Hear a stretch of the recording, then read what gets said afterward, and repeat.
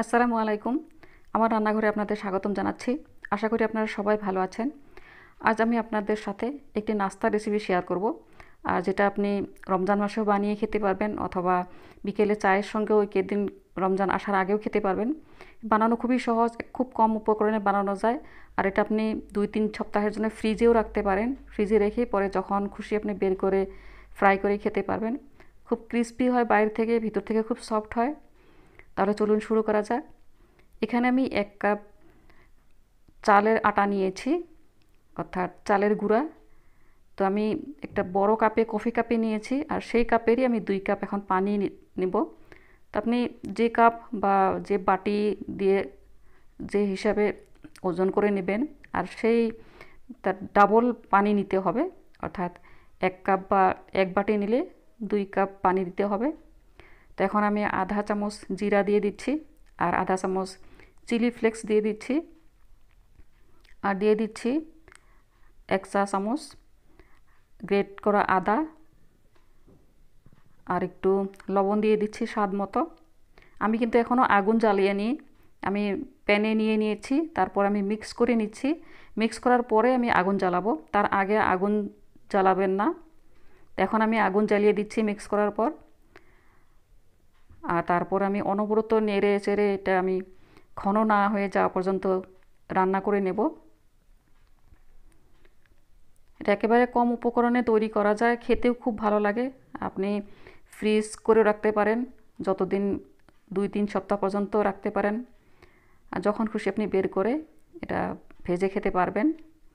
তো আপনি দেখতে পাচ্ছেন এখানে অনেকটা ঘন হয়ে এসেছে। তো এটা আরও একটু ঘন করতে হবে। অনবরত নেড়ে থাকবেন, নইলে তলায় লেগে যেতে পারে। তো এটা একেবারে বেশি ঘন করা যাবে না, নইলে ঠান্ডা হয়ে গেলে বেশি শক্ত হয়ে যাবে।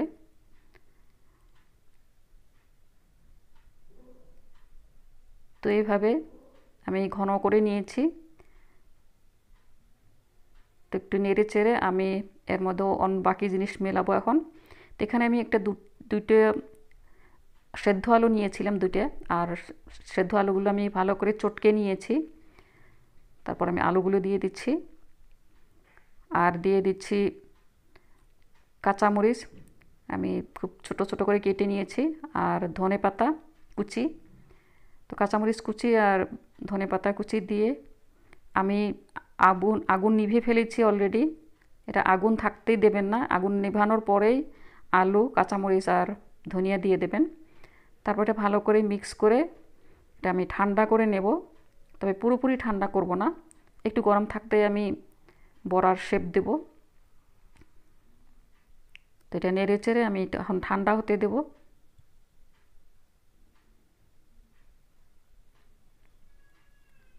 ঠান্ডা হওয়ার পর আমি এটা অন্য একটা পাত্রে আমি ট্রান্সফার করে নেব। তো এখানে দেখতে পাচ্ছেন আমি ট্রান্সফার করে নিয়েছি একটু ঠান্ডা হওয়ার পর। তো অল্প অল্প গরম আছে। তো সেই অবস্থাতে আমি এখন বড়াগুলো তৈরি করব। আর হাতে এখন আমি অল্প তেল দিয়ে নিচ্ছি, 2 হাতে তেল দিয়ে নিতে হবে, নইলে হাতে লেগে যাবে, একটু আঠালো ভাব হয় এটা। তারপর কিছু পরিমাণে হাতে নিয়ে একটা বল তৈরি করে নিতে হবে। সাইজটা আপনার উপরে ডিপেন্ড করবে, আপনি বড় করে বানাতে চান না ছোট করে, সেটা আপনার উপরে ডিপেন্ড করবে। তো আমি মিডিয়াম সাইজ করে বানাচ্ছি।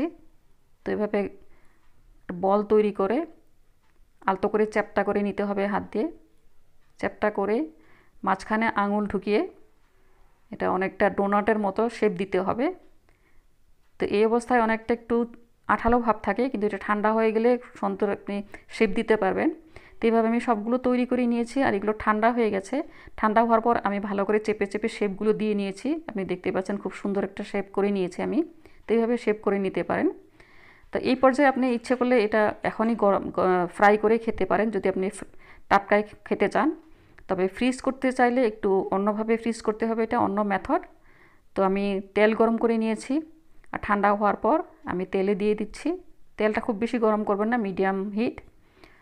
কিন্তু ভাজার সময় একেবারে হাই ফ্লেমে ভাজতে হবে, হাই হিটে। আর হাই হিটে আমি একটু লালচে হয়ে যাওয়া পর্যন্ত, 2 পিঠ লালচে হয়ে যাওয়া পর্যন্ত আমি ভাজবো। তো আপনি ইচ্ছে করলে এইভাবে কাঁচা থাকতে সকালে বানিয়ে ফ্রিজে রেখে আপনি বিকালে বের করে ফ্রাই করে খেতে পারেন। তবে আপনি যদি 2-3 সপ্তাহের জন্য ফ্রিজ করতে চান তো সেটার মেথডটা একটু আলাদা, সেটাই আমি আপনাকে এখন দেখাচ্ছি। তো আমি এখন একটু এটা লালচে হয়ে যাওয়া পর্যন্ত আমি ভাজবো। আপনি দেখতে পাচ্ছেন আমি উল্টে দিচ্ছি। অনেকটা আমরা বাজার থেকে যেটা আলু টিক্কি কিনি, আলু টিক্কিটা কিন্তু একটু ভাজা থাকে, ফ্রোজেন আলু টিক্কি যেটা, তো সেইভাবে এটা একটু ভেজে নিতে হবে। এটা পুরোপুরি ভাজতে হবে না। যদি আপনি এখনই খেতে চান তো পুরোপুরি ভেজে আপনি খেতে পারবেন। তবে ফ্রিজ করতে চাইলে এটা একটু হালকা লালচে করে ভেজে নিতে হবে 2 পিঠ। তো আপনি দেখতে পাচ্ছেন আমি হালকা করে ভেজে নিয়েছি, হালকা লালচে হয়ে গেছে। তো এইভাবে হালকা লালচে হয়ে গেলে তেল থেকে নামিয়ে নিতে হবে, তুলে নিতে হবে তেল থেকে। তো আমি এখন এগুলো তেল থেকে তুলে নেব।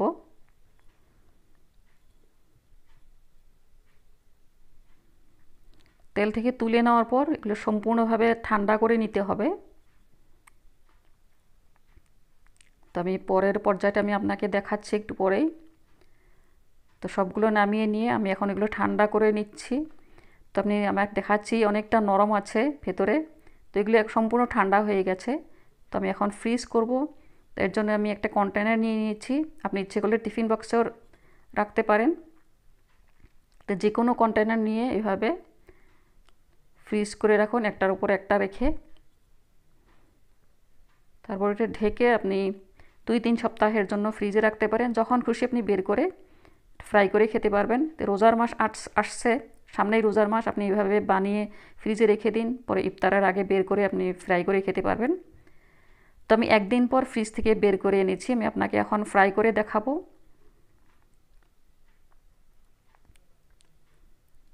তো আপনি দেখুন এটা অনেকটা নরম আছে এখনও। তো আমি তেল গরম করে নিয়েছি। তেলটা মিডিয়াম হিট, একদম হাই হিটে দেবেন না। হাই হিটে আপনি দিয়ে দিলে এটা বড়ার উপরটা অনেকটা বাবল এসে যাবে, দেখতে ভালো হয় না। তো মিডিয়াম ফ্লেমে, যখন মিডিয়াম হিট থাকে মিডিয়াম হিটে আপনি বড়াগুলো দিয়ে দেবেন। আর বড়াগুলো দেওয়ার পর ফ্লেমটা হাই করে দেবেন। এখন আমি হিটটা হাই হিট করে দিয়ে দিচ্ছি। আর হাই হিটে এটা ব্রাউন হয়ে যাওয়া না পর্যন্ত ভাজতে হবে। 2 পিঠ লালচে হয়ে যাওয়া পর্যন্ত ভাজতে হবে। এটা খুব সুন্দর উপর থেকে ক্রিস্পি হয় আর ভেতরে নরম হয়, খেতে খুবই ভালো লাগে। বানানো খুবই সহজ, বেশি জিনিসের প্রয়োজন হয় না, একেবারে কম উপকরণে এটা তৈরি হয়ে যায়। তো এইভাবে উল্টে পাল্টে 2 পিঠ লালচে করে ভেজে নিতে হবে। তো এখানে দেখতে পাচ্ছেন আমি লালচে করে ভেজে নিয়েছি। তো এখন আমি এগুলো তেল থেকে তুলে নিচ্ছি। তো এইভাবে সবগুলো বড়া ভেজে নিই, তারপরে সার্ভ করুন। খেতে খুবই ভালো হয়, উপরটা খুব সুন্দর ক্রিস্পি হয়, ভেতরটা নরম। আমি আপনাকে একটা ভেঙে দেখাচ্ছি। তো এই দেখুন উপরটা ক্রিস্পি আর ভেতরটা নরম আছে।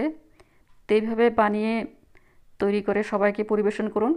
আশা করি আমার রেসিপিটা আপনার ভালো লাগবে। আর ভালো লেগে থাকলে আমার চ্যানেলকে সাবস্ক্রাইব করতে ভুলবেন না। আবার একটি নতুন রেসিপি নিয়ে হাজির হব। আল্লাহ হাফিজ।